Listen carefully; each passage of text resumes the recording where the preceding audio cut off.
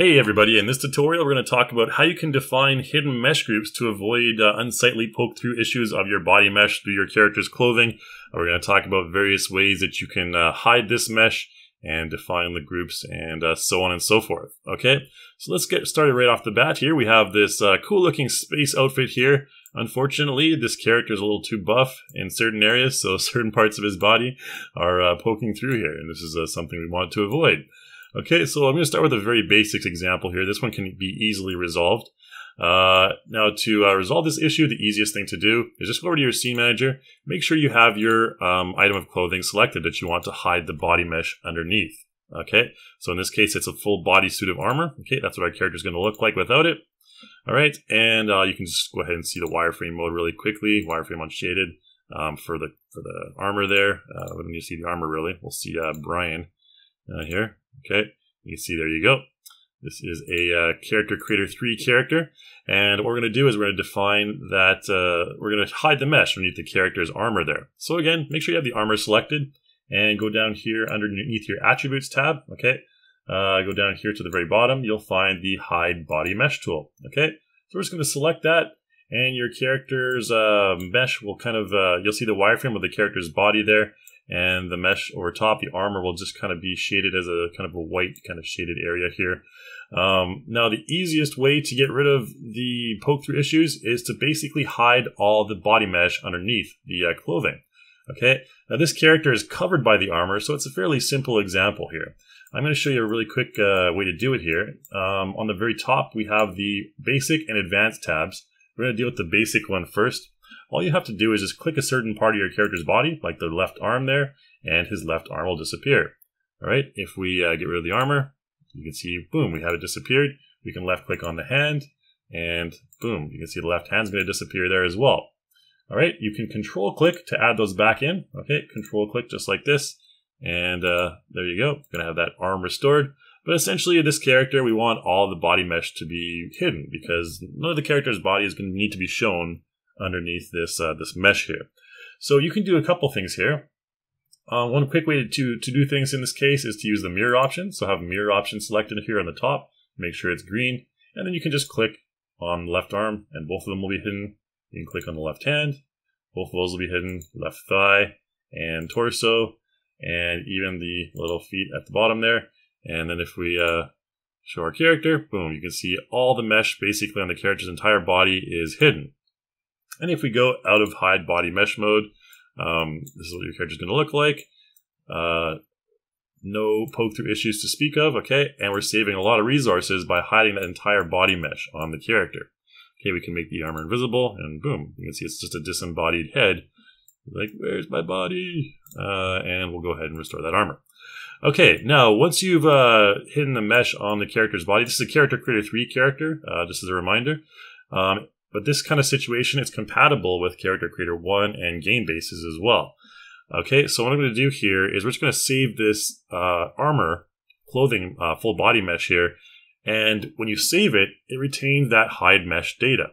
Okay, and if you use the dummy mode, which is the one that we just showed there, it's going to translate that hidden mesh data to Character Creator 1 characters and game-based meshes as well. Okay, so first of all, let's go ahead and save this clothing here. So we're going to go over here to clothing and full body. Make sure we're in our custom tab, full body here, and just go ahead and press plus. Okay, we'll just call it armor, and boom, there you go. If you want to get a better look at better looking thumbnail, you can zoom in a little bit to like a nicer view, something like this, and then you can right click on your file there and select capture thumbnail, and you'll get a little bit of a better view right there. Okay, so let's go to projects. I'm going to load in a couple of different characters now under CC1 in game base here. This is a custom folder I have prepared. Okay, we're going to load in a Character Creator 1 character really quick. Okay, we don't need to save the current one. And once we load this character in, we're going to apply that same body mesh or the same armor to this character. Okay, so let's take a quick look at the wireframe again. So just go with the wireframe unshaded. Okay, so your basic Character Creator 1 topology there. And we're going to apply that same armor onto this character, and the hidden mesh data will be applied with the armor as well. Okay, so we'll go to the content tab, back to our clothing, and there's our good old armor. We'll just double click and apply that to our character. There we go. and it should apply no problem, and the entire body mesh should be hidden, and we don't have any poke through issues. Okay, nice looking stuff. And now if we just go to our scene and we just camera visible, boom, you can see he's an angrier looking disembodied head.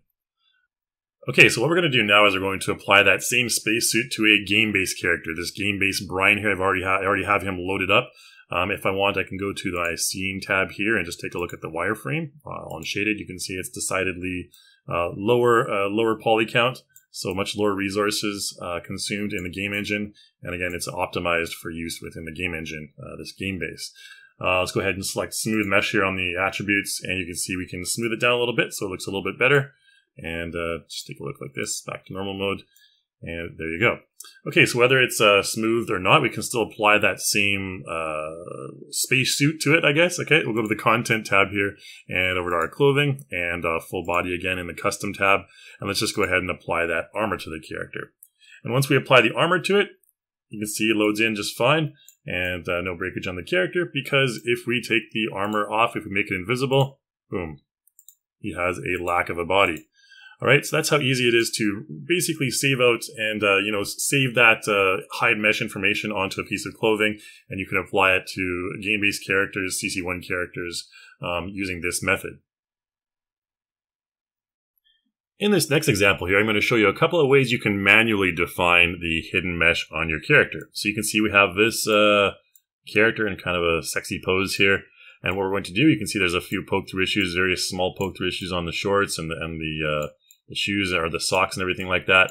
What I'm going to do is I'm going to manually hide all these ones.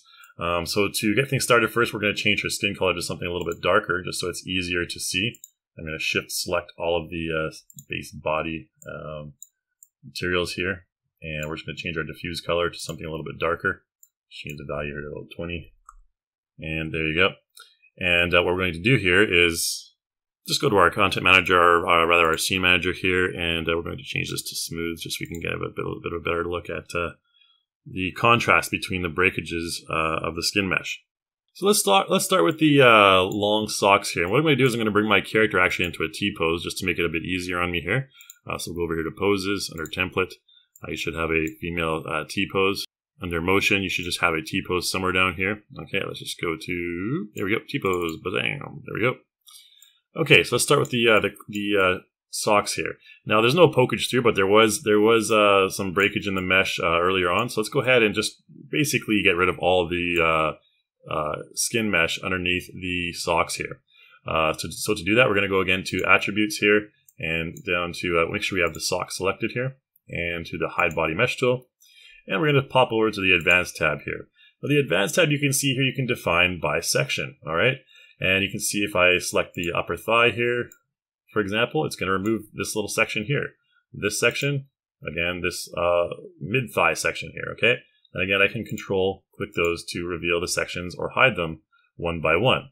Now, we're only dealing with this sock area. We need to keep the skin mesh on her thighs. So let's go ahead and just remove this. You can see that one's still a little bit too high, so we're going to have to Control-click and define that again. We do have mirror on as well, so keep that in mind. I'm just going to click on each one of these sections here and hide them individually. Okay, we can do the shoes too if we want. It doesn't really matter. Okay, boom, boom, because they're not going to be able to need to be shown anyways. There we go. All right, and if we go to our scene manager here, remove the socks.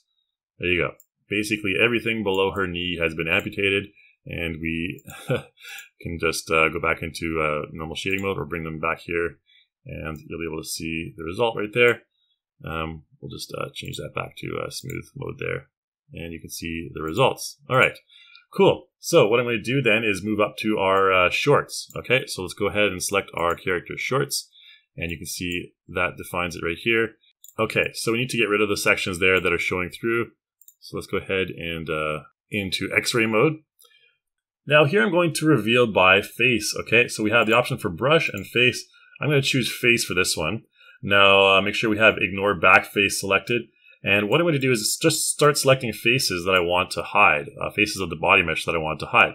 Now to add faces to your selection, you can just go ahead and press and hold the Shift key and use a selection area just like this. Okay, so I've selected that part right there. You can kind of gradually do this, section by section here. Again, just holding Shift and like this. Okay. And we don't have to be too neat here. We're just going to quickly do this. If you want to remove certain sections, you can hold Control and Shift and just click and select, so you can remove them just like this. Okay. And holding Shift by itself will again add those sections. All right. And you can click on certain particular sections and remove them one by one as well. Now what I'm going to do here, let's actually just Shift and select this little section down here.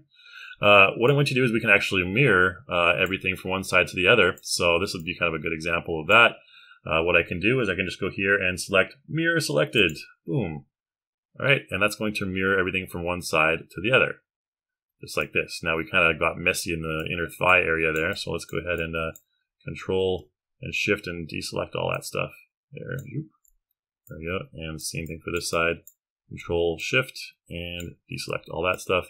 And then Shift, click and drag, and just, select all the stuff that we want to add there.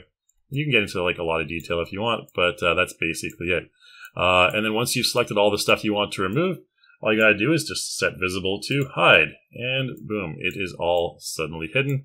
And if we remove the shorts, you'll see which parts of the character mesh have been hidden underneath those shorts. Okay, so we're just saving a bit of resources and avoiding any sort of breakage issues. I can select this little section here, Control there, and hide. Right, just to refine things a little bit, and I think we're good. Okay, so we'll just work with that for the shorts. Let's now move to the shirt. Okay, so once you select the shirt, that'll pop up. And here I'm going to show you the brush method. Okay, so you can select brush method here, just like this. And we can change the brush size, like a larger size like this. And we can just click and drag and remove a whole bunch of stuff. Okay, you can get more detailed if you want by making the brush size smaller. Okay, just like this. Make sure it's not too small. Okay, make sure you have a relatively large brush size, and you can see all the stuff that's being removed. Now there's this little section here on the neck that I kind of accidentally selected, so I can go ahead and select Show, change my visible brush from Show or Hide to Show, and then just click there and get that restored. All right, then we can go back to the side here. We can see the breakage. Again, we're going to choose the Hide and just kind of paint all along here, and sometimes you have to use a larger brush, okay, to get certain sections there. I find that using a larger brush and kind of just doing a really quick job of it is easier than trying to, and fixing it later is easier than trying to, do a really detailed job at the very beginning. So again, just, painting all up and down the spine here. And, we went over a little bit on the top there by the neck. But again, that can be resolved by Show, and boop, there we go. All right. Just like that. And, from time to time, you may want to hide the shirt mesh, the entire shirt mesh there, just like this, just to kind of see your progress. All right, there we go. So you can see that part might want to be hidden there. And again, we're not going to spend too much time on this, but that's kind of the gist of it. You can restore that shirt. And then once you get out of the hide body mesh mode, you'll be able to see the final result just like that. Okay, so no more mesh breakage on our character. So let's go ahead and restore that same old pose that we had there. This is a showgirl pose. All right, so we'll pop her into that pose there. And now you can see no longer any mesh breakage on our character. The bra, the shorts are fine. Okay, we zoom in there. You can see looking fine and dandy. And the sports bra there as well, looking okay. Okay, so I think that's it. What we're going to do here now is we're going to save all of these clothing items by going up to custom clothing here. And we're going to save these here as others. And I'm just going to go ahead and press the plus key here for the top. Okay, so we'll just save this as top. And we'll select the shorts. Make sure that's the shorts we selected. Yep. And go to the content manager.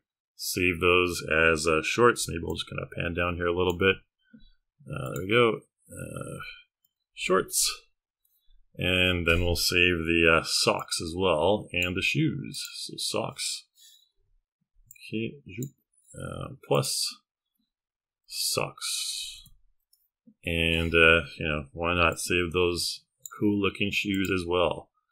There we go. Save those as, let's zoom in a little bit closer, as shoes. Okay, so what I'm going to do is I'm going to load up a different project now. We're going to go over here to our female projects, and I'm going to load first the game-based female. Okay, so we did load the game-based male previously. I'm going to load the game-based female now, and we're going to try to apply those same clothing items to our game-based female. Okay, so once she loads in, we'll see how that works out when we apply the various parts. Okay, so there's our female character. So first of all, let's apply the shorts, okay? So I'm going to zoom in on our character really quick here, and we're going to apply the shorts and the shirt, the top here as well. We'll apply the socks, and finally the shoes. Okay, and what we're going to have, you can see there is still breakage on certain parts, particularly the top here. Okay, so the hide mesh didn't really translate very well for this game-based character, right? Neither did it on the shorts. Let's take a look at our characters, CC base characters wireframe shaded here. So you can see very, very simple geometry. This is our game-based character. So it's different from the CC3 character that we started with. And unfortunately, when you use the painting or the section by section manual brushing on your character to hide the mesh, that's not going to translate to other types of characters like game base or character creator 1 characters. Okay, so but when you do the sectional stuff like the socks here that we did, we're not going to have any problem with that because we just use the dummy mode. All right, so when you use the dummy mode, again, selecting this and going over to this one here. Once you use dummy mode right here, advanced or basic, then it's going to translate to all the other characters quite well. However, when you're doing the when you're doing the brushing or the manual setting here of each individual face hidden or shown, then that's going to create problems when you're translating when you're going between one character to the next. Okay, so just keep that in mind. Let's just go ahead and get out of the mode here, hide body mesh mode. All right, so I'll try one more example of that just so you can kind of see the results from a different type of character. So we'll go to content, and I'm going to load in the CC1 female. Okay, so let's go ahead and load that up really quickly. And I'm going to show you how the shoes will load onto this character just fine. And we shouldn't have a problem with that. So this poor young peasant girl needs some basketball shoes. So let's give her some basketball shoes. Going over to clothes here again, and socks. And shoes, sure, why not? There you go, now she's hip and happening. You can see there is no issue of mesh breakage on those. However, if we did apply the shorts and the top, there may be mesh breakage issues, but I think we'll just leave her the way she is. Just wanted to kind of reinforce that when you're manually painting or manually selecting the faces to be hidden or shown, then that won't translate from different generations of characters in Character Creator 3. However, when you do use the dummy mode, that'll work out just fine.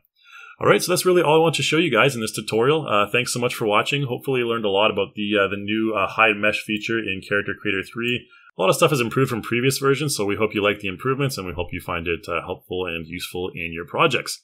So as always, make sure you check out our forums over at forum.reallusion.com and our Learning Center on our product page, and I hope to see you in the next video.